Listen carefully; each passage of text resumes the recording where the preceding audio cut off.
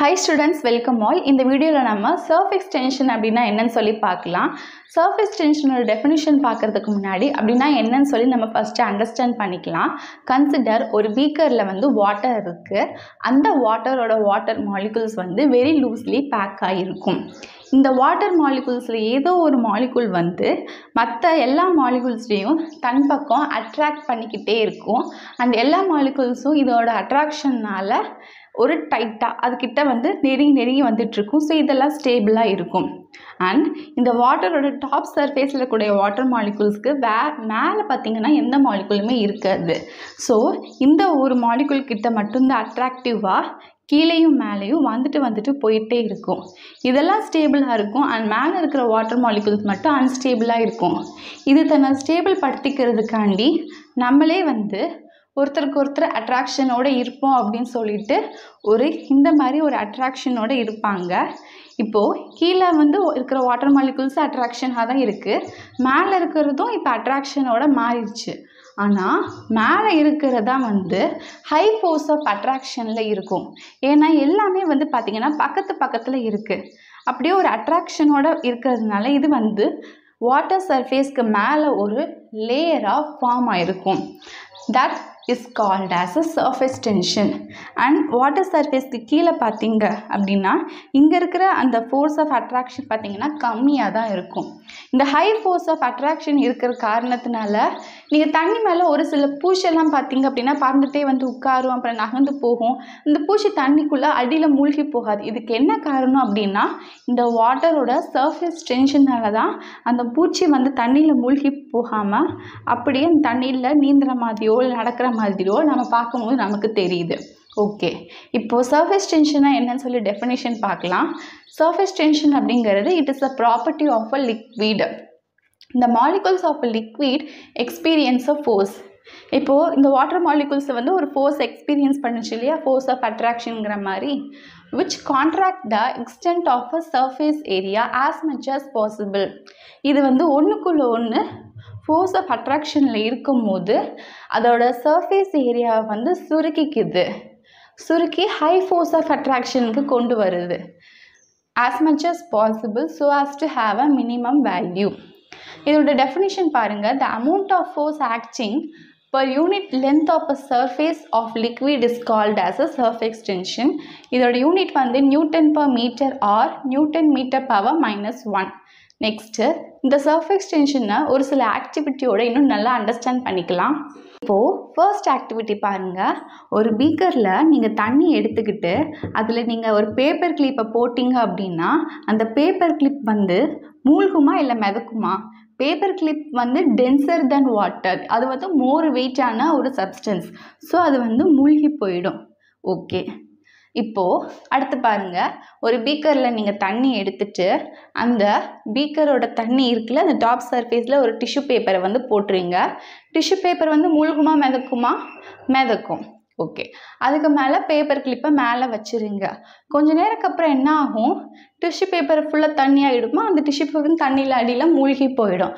ஆனால் இந்த paper clip வந்து மூழ்காது. ஒரு ஸ்மால் டிப்ரெஷன் வந்து க்ரியேட் பண்ணி அது வந்து மேலே தண்ணிக்கு மேலே மிதக்க ஆரம்பிச்சிடும். இது வந்து வாட்டரை விட பேப்பர் கிளிப்போட வெயிட் வந்து அதிகம்தான். இதில் வந்து மூழ்கி போனது இப்போ மூழ்கி போகலை. இதுக்கு என்ன காரணம்? ஸோ என்ன நடக்குது அப்படின்னா பீக்கரில் இருக்கிற வாட்டர் மேலே நீங்கள் டிஷ்யூ பேப்பரை வச்சு அதுக்கு மேலே பேப்பர் கிளிப் வைக்கும் போது டிஷ்யூ பேப்பருக்கு அடியில் இருக்கக்கூடிய வாட்டர் மாலிகுல்ஸ், அதாவது டாப் சர்ஃபேஸோட இருக்கக்கூடிய வாட்டர் மாலிகுல்ஸ் வந்து ஒரு ஹை ஃபோர்ஸ் ஆஃப் அட்ராக்ஷனில் இருக்குன்னு சொல்லியிருந்தேன் இல்லையா. ஸோ அது மூலிமா அவங்க வந்து கான்ட்ராக்ட் ஆகும். Water molecules on the surface ten to contract themselves. So அந்த ஹை ஃபோர்ஸ் ஆஃப் அட்ராக்ஷன் மூலமா அது வந்து கான்ட்ராக்ட் ஆகுது, சுருக்கிக்கிட்டு ஒரு எலாஸ்டிக் மெம்பரேனாக ஆக்ட் ஆகும், செயல்படும். ஸோ அந்த ஃபோர்ஸ் எக்ஸிஸ்ட் ஆகிறதுனால தான் வாட்டரோட சர்ஃபேஸ் ஏரியா வந்து மினிமைஸ் ஆகுது. அதனால தான் ஒரு எலாஸ்டிக் மெம்பரேனாக இருக்கிறது காரணத்தினால தான் டிஷ்யூ பேப்பர் வந்து தண்ணிப்பட்டு ஈரமாகி கொஞ்ச நேரம் கழித்து அடியில் மூழ்கி போனாலுமே இந்த வாட்டர் மாலிகுல்ஸ் வந்து ஒரு எலாஸ்டிக் மெம்பரேனாக இருக்கிறது காரணத்தினால பேப்பர் கிளிப்பை மூழ்க விடாமல் பார்த்துக்குது. அதனால தான் பேப்பர் கிளிப் வந்து ஒரு ஸ்மால் டிப்ரெஷனை மட்டும் க்ரியேட் பண்ணி பேலன்ஸ் ஆகி அந்த வாட்டர் மாலிகுல்ஸில் வந்து டாப் சர்ஃபேஸில் அப்படியே ஃப்ளோட் ஆகிக்கிட்டு இருக்கு, மூழ்கி போகலை. இப்போ உங்களுக்கு 2 கேள்வி. முதல் கேள்வி வந்து மேலேருந்து விழக்கூடிய மழைத்துளி ரெயின் ட்ராப்ஸ் லீஃபில் பார்த்தீங்க அப்படின்னா ஏன் வந்து ஸ்பெரிக்கலாக ரவுண்ட் ஷேப்பில் இருக்குது, ஏன் ஸ்கொயர் ஷேப்பில் இருக்கலாம், ரெக்டாங்கிள் ஷேப்பில் இருக்கலாம், வேறு ஏதாச்சும் ஷேப்பில் இருக்கலாம்ல, ஏன் வந்து ஸ்பெரிக்கல் ஷேப்பில் இருக்குது? இதுக்கு என்ன காரணம் அப்படின்னா we know that surface tension படி high force of attraction மூலயமா மாலிகுல்ஸ் வந்து கான்ட்ராக்ட் ஆகுது. அப்போ தான் வந்து சர்ஃபேஸ் ஏரியா வந்து மினிமைஸ் ஆகும் அப்படின்னு சொல்லி பார்த்தோம். ஸோ இந்த ஸ்பெரிக்கலாக இருக்கும் போது தான் சர்ஃபேஸ் ஏரியா வந்து கம்மியாக இருக்கும், ஸ்கொயர்லேயோ ரெக்டாங்கிளையோ வந்து இருக்காது. ஸோ இதுக்கு ரவுண்டாக இருக்கிறதுக்கு காரணம் என்ன அப்படின்னா இந்த சர்ஃபேஸ் டென்ஷனால தான். அண்ட் செகண்ட் கொஸ்டின், இப்போது நீங்கள் பூமியிலேருந்து எதை கீழே போட்டாலுமே, பெண்ணை போட்டாலோ பென்சிலை போட்டாலோ எதுவுமே வந்து கீழே தான் விழுகும்.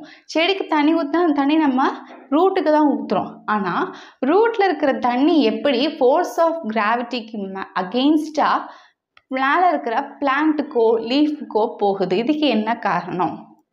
So in plant water molecules R observed by the root.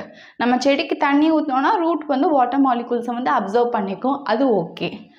And in xylem vessels in பிளான்ட்டில் shoot சிஸ்டமில் xylem vessel அப்படின்னு இருக்கும். அது வந்து வாட்டரை ரூட்டில் இருந்து அதர் பிளான்ட் பார்ட்ஸுக்கு கண்டக்ட் பண்ணும், எடுத்துகிட்டு போகும்.